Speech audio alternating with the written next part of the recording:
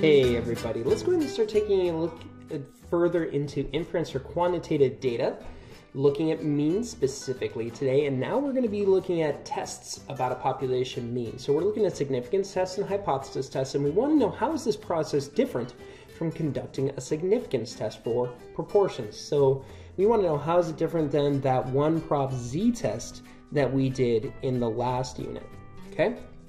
First thing I want you to remember is that a significance or hypothesis test is basically telling you the same thing as a confidence interval.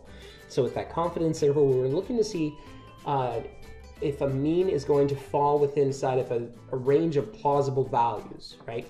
And then we want to assess a claim. See, we have somebody that makes some kind of claim about an average or a mean. And we want to see, does that mean fall inside the plausible values? Is that claim plausible?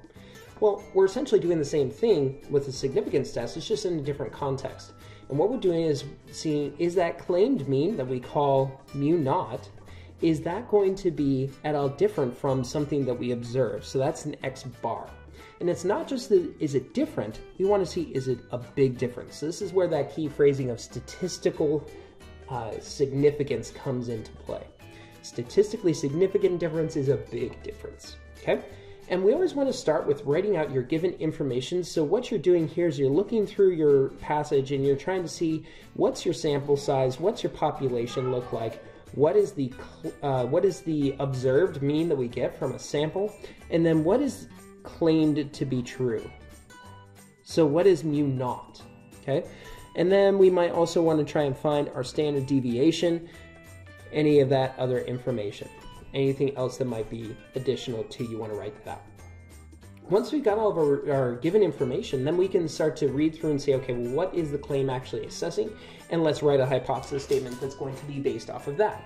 Remember that your null hypothesis is always going to use that equal to symbol, and it's always going to also use the mu naught. It's going to be using what's claimed to be true. Every single time you're going to not use the sample mean, you're going to use the claimed mean, okay? And then with our alternate hypothesis, that's going to be using just some kind of inequality, whether it's less than, greater than, or simply not equal to. Once we've written that out, we also want to define what mu is in context. Mu is going to be the true mean. When we don't know what that is, we're going to try and let our sample speak for that, okay?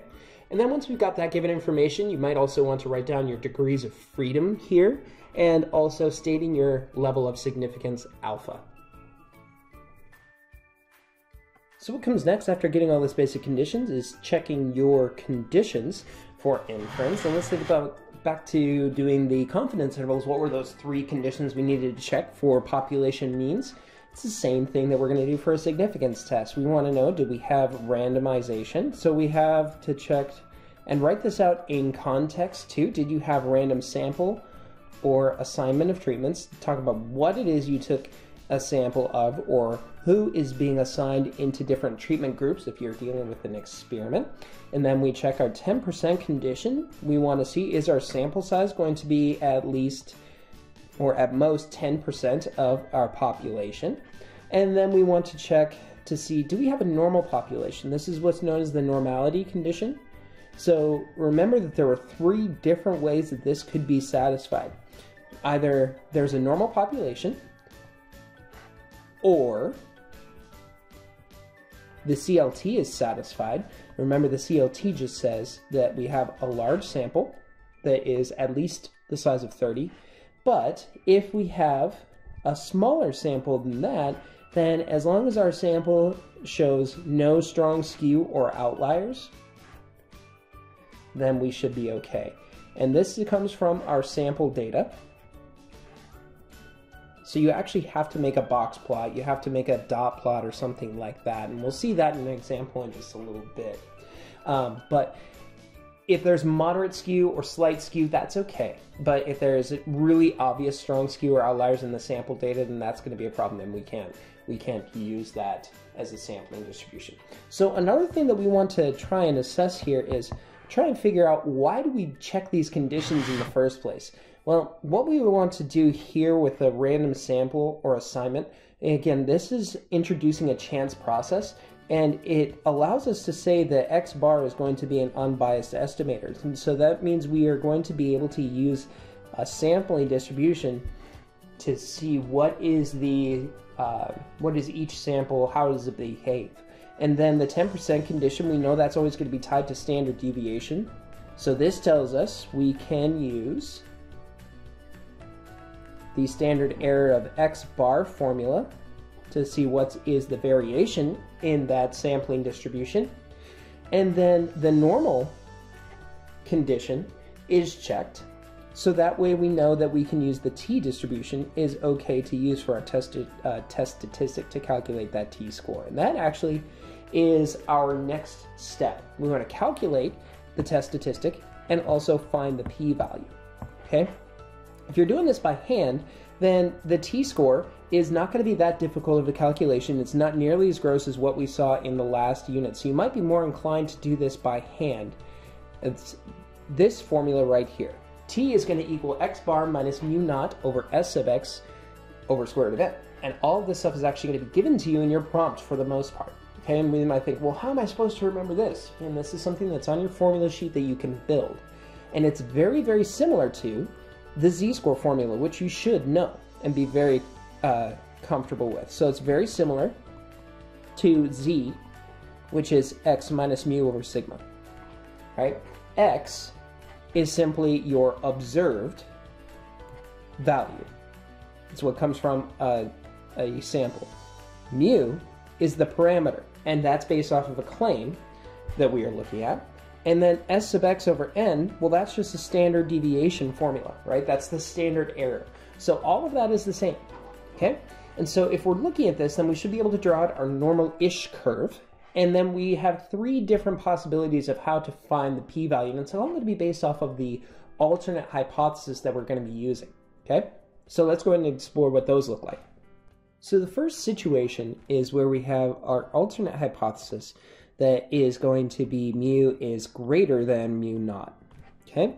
So this is where we say that the claim is too low compared to what we really have, and we're looking at something that we think something is greater than this. So this tells us that when we draw out our curve, we have some claim that is the center of this, mu naught, and then our observed mean is to the right of it somewhere. And then this shaded area in that normalish curve is going to be our p-value. And what we want to recognize is that the t-score really, once we've calculated that t-score, that test statistic, it's the same thing as x bar, it's just in a different context, okay? Now, if we are looking at a different hypothesis for our alternate, and this would be where mu is less than mu naught, then our mu naught still is in the center, but then the claim or the observed value x bar is going to be somewhere to the left of it, and we're looking at a left-sided area. And then this is going to be our p-value. Okay?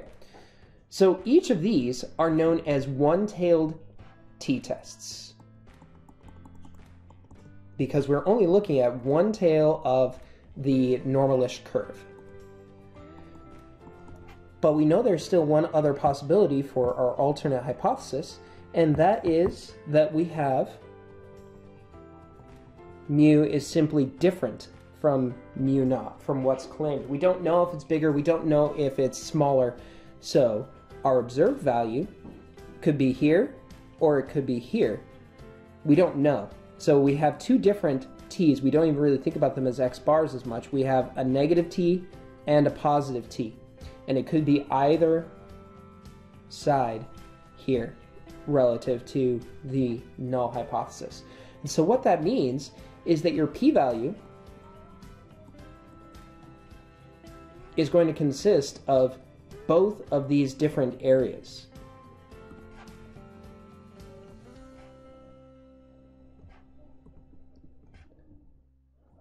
So you have to add them together. This is only going to be half of your p-value, and then this is going to be the other half of your p-value. And this is what we call a two-sided or a two-tailed t-test. Now, we had these coincide with z-tests too, with the one-prop z-test This was a possibility as well, except when we did it in our calculator, everything did it for us, okay? But we're gonna try and do this by hand once just to see what it looks like and try and get you to recognize what's actually happening mathematics-wise here. And so the big question is, well, how do I even get this p-value?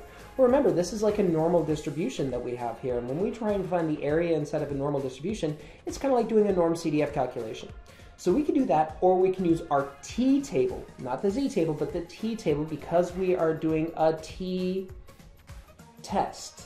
And then we compare our degrees of freedom and the t-score, and we find the upper tail probabilities. This is going to be the top row of our t-table. And you're going to find that the t-score that you find that's inside the table, along with the degrees of freedom, is going to land in between two different p-values. So we don't know exactly what the p-value is when we do this by hand. Your p-value is just going to be in between these two probabilities. And then we have to compare that range of possible p-values to alpha and write your rejection statement. Okay? So let's actually take a pause now and go take a look at an example of what this two-tailed t-test would look like and doing it by hand. Alright, so here's our first example. The makers of Aspro brand aspirin want to be sure that the tablets contain the right amount of active ingredient. So they inspect a random sample of 36 tablets from a batch in production. And when the production process is working properly, Aspro tablets have an average of mu equals 320 milligrams of an active ingredient. And the amount of active ingredient in the sample of 36 selected tablets is only x bar equals 319, so we see some difference. There's a standard deviation also of 3 milligrams, and we want to know, does this test give convincing evidence at the 5% significance level that the production process is providing the correct amount of active ingredients? That correct word is really important. What does the evidence suggest right now? The evidence suggests that the mean amount is less than what is claimed, but we just want to know, are we providing the correct amount? Because it's not just about providing more than or less than. We want to make sure we are like right in that sweet spot of 320, because we know you can get actual poisoned if you take too much of a particular drug, or you can also, if you're taking too little of a drug, then it's just not effective, and what's the point of taking the medication? Okay, so that's going to give us a hint about what our alternate hypothesis should be. Now let's go ahead and write down all of our given information. I see that I have a random sample of 36 tablets, so n equals 36, and this came from a single batch, so n is all tablets in that batch. And I think it's pretty safe to assume that's going to be a pretty large number. That's going to be more than 360, so we know our 10% condition is going to be satisfied. We had a claim that 320 milligrams is supposed to be the amount of active ingredient when the process is working properly. So that tells me that's what's claimed to be true. The other thing that tells me that's the claim is that the other value is told that directly that's your X bar. That's what came from the sample of 36 milligrams. So your X bar is only 319 milligrams. Okay. Now we also had the given information that we had a standard deviation from the sample of 3 milligrams. And then from this, we should also be able to write out our degrees of freedom. Our degrees of freedom is n minus 1, so that's 36, minus 1 to give us 35. And that's going to come into play when we want to calculate the test statistic in just a little bit. Okay.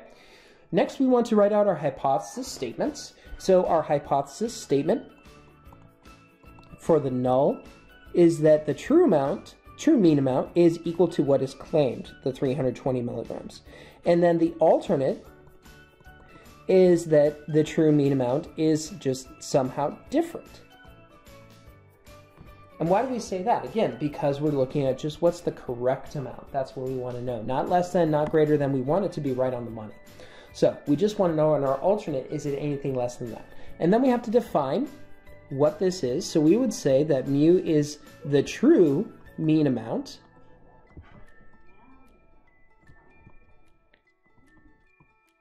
of active ingredient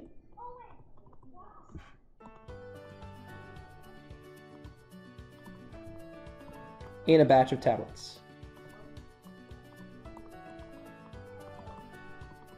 Okay, so once we've got that, we can go ahead and write out our significance level and then start to check our conditions. Well, our significance level, it was told to us to use a significance level of 5%. That corresponds to an alpha of 0.05, and now we can check our conditions. And we've essentially already checked our conditions maybe mentally in your head, or you know, we've actually already stated it, but we had a random sample. It's not sufficient to say that just ran SRS check.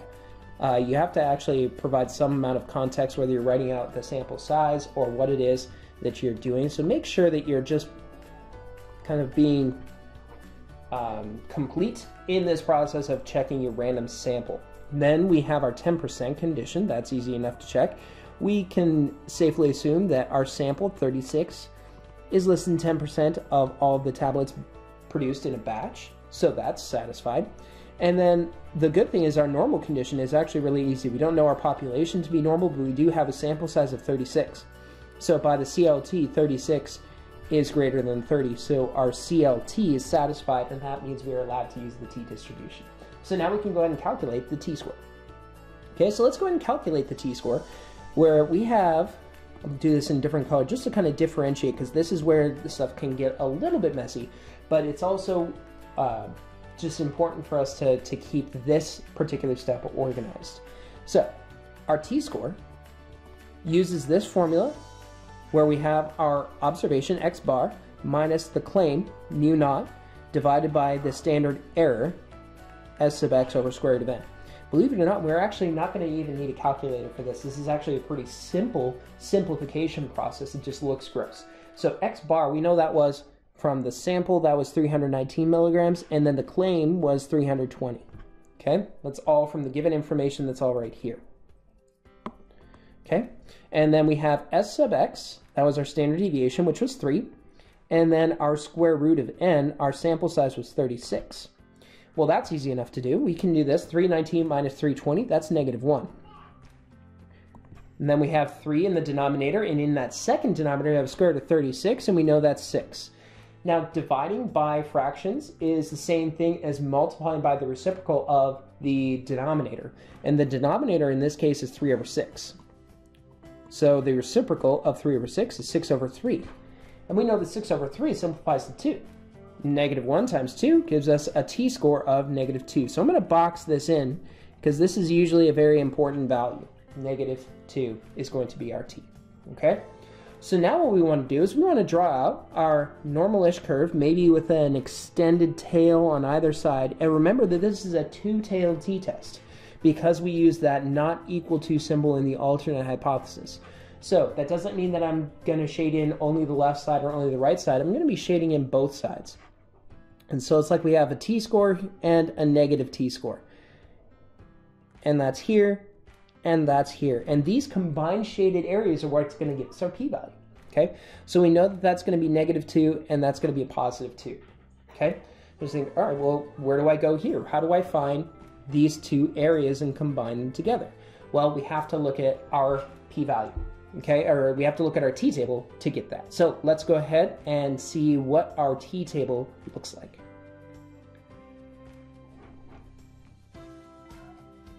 Okay, so when we're looking at our t-table, we have to go back and think about our notes that we needed to compare the degrees of freedom to the t-score that we got. Well, we know our t-score was -2, and the t-scores are going to be all these numbers that are inside the table.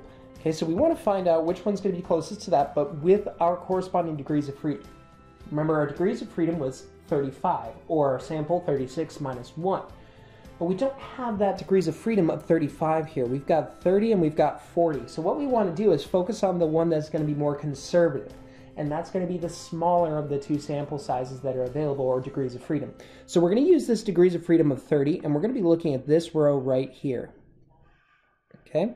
And what we want to focus on in that row is, well, which ones are closest to our t-score? -2. You'll notice these are all positive, so we just have to look at, well, what's the absolute value? -2, and that's +2.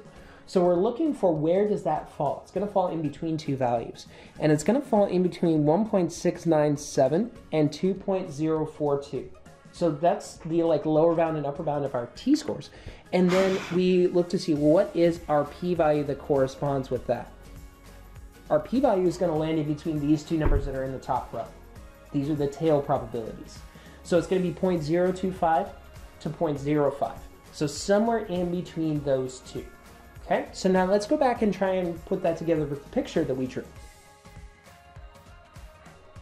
So with those lower bound and upper bounds of the p-values, that shows me that we have here this space is going to be somewhere in between 0.025 is less than my p-value, which is less than 0.05. Okay, and then this is going to also be somewhere in between that range. And what we have to focus on now is that we're considering both of these. So what do we have to do with each of these 0.025 and 0.05 upper bound and lower bound values? We have to add them together. We have to consider both of those possibilities.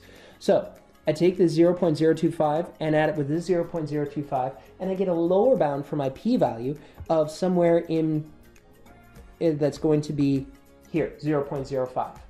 Then I add together the 0.05 and 0.05, and that gives me an upper bound of 0.10. So my p-value is actually going to be in between these two numbers, somewhere between 0.05 and 0.10. Now, the strictly less than symbols that you see here are extremely important, which means that the p-value cannot actually be 0.05. It's at its smallest going to be something like 0.0500000001. And even if it's that small, it's still going to be greater than my alpha. It's still going to, no matter what, be a teensy bit larger than what our alpha is. So since my p-value is greater than 0.05, my p-value is greater than alpha. And we should remember what to do when our p-value is greater than alpha. We fail to reject the null hypothesis. Okay, so now let's pause for a second and think about what this means. To fail to reject the null hypothesis, you might think that that means, oh, we aren't providing the correct amount of active ingredient. That's not true. Okay, remember what we are doing is we are failing to reject the null hypothesis, which means all we can say is that the alternate is false. We don't have evidence that the alternate is true. There is no convincing evidence that the alternate, mu does not equal 320 milligrams, is true. So I can think about that and state this. I do not have convincing evidence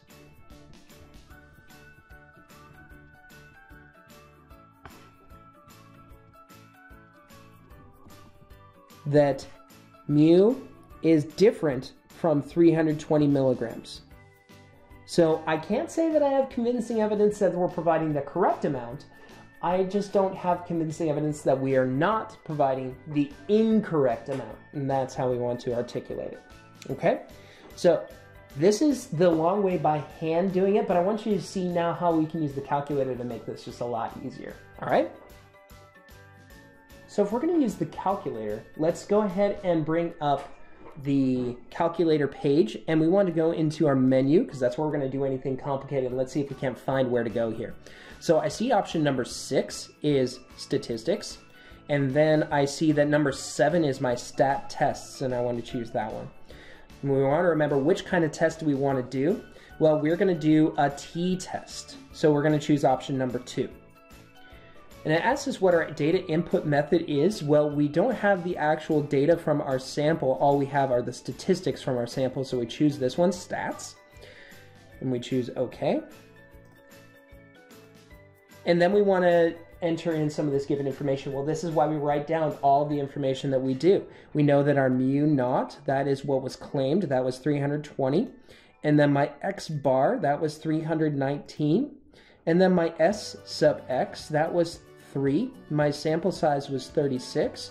And is this the correct alternate hypothesis? Yeah, we use the not equal to, so that's really simple. Go and hit enter, and enter again, and now we have all of our results. And we'll see how this is actually coinciding with what we have. So we have a t-score of -2. Hey, look at that, perfect, we did it correctly. And then a p-value of 0.053. And we think, well, wait, does that line up with what we actually had? Let's go back and write this stuff out the way that we should, and let's start to see if it makes sense.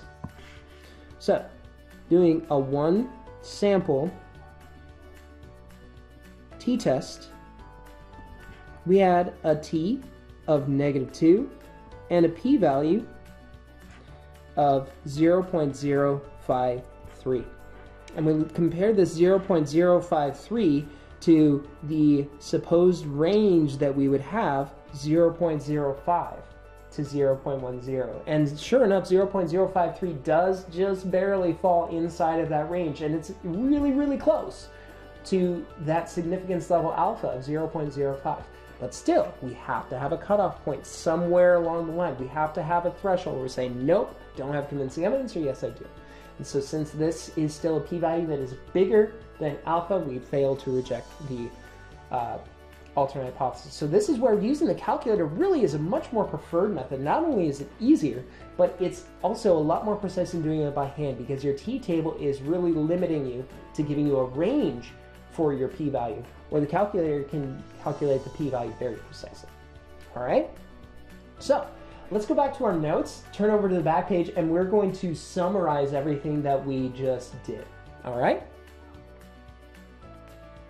Okay, so this is the back page of our notes. We just want to write out the steps of how we would perform this with a calculator. Using your calculator to perform a t-test, you want to go into menu, 6 stats, 7 stat tests, and then choose option number 2, t-test. This is for a 1 sample t-test. For a 1 sample t. Okay? Then you want to make sure you record the following. You want to make sure you write out the name of the test that you're doing. It's a 1 sample t-test. You write out your test statistic t, your degrees of freedom that are provided for you, and then the p-value. Now, the degrees of freedom, you don't really need to write that out if you've already defined it from writing out your given information. But the most important thing is remembering this step. If you are using that not equal to, if it's a 2-tailed t-test, then you do not need to double the p-value that's given in your calculator.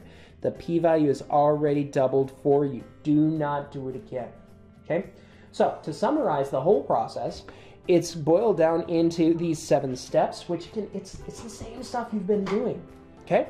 So let's not forget about this. It's all the stuff that we've been doing for months now. We want to write out all of our given information. That's step number 1. This coincides with marking your text. Then you want to write out your hypothesis statements and defining your true mean, mu. Then you want to state your significance level, alpha. Remember, if it's not given to you, go ahead and use the canned one, 0.05. And then check your conditions for inference. The thing that you need to pay attention to here, the normal population or the CLT being satisfied.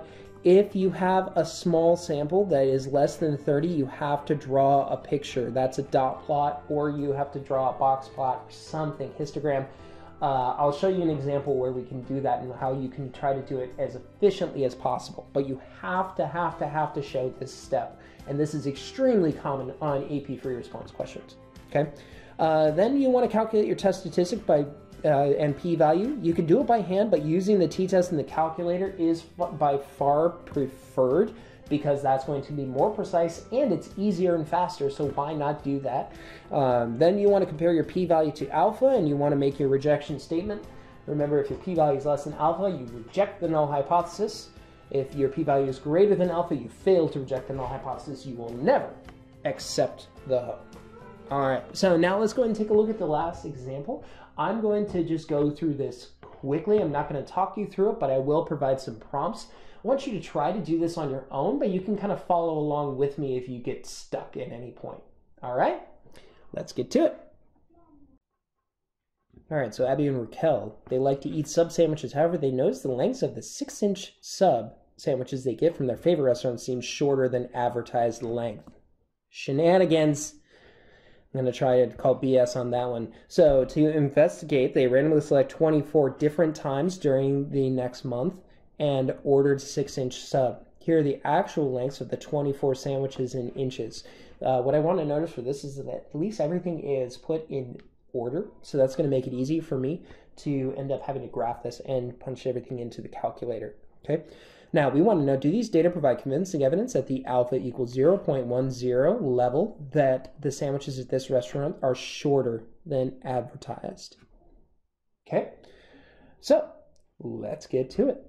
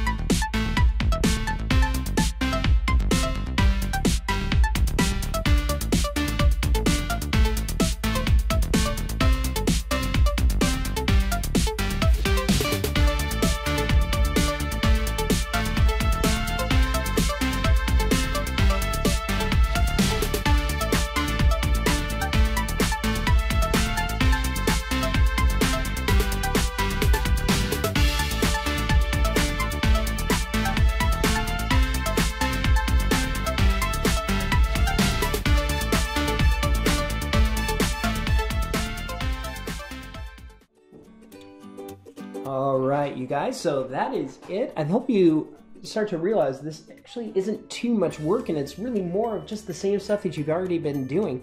And I think a lot of times with the means, it's a lot easier to interpret and analyze what's going on here.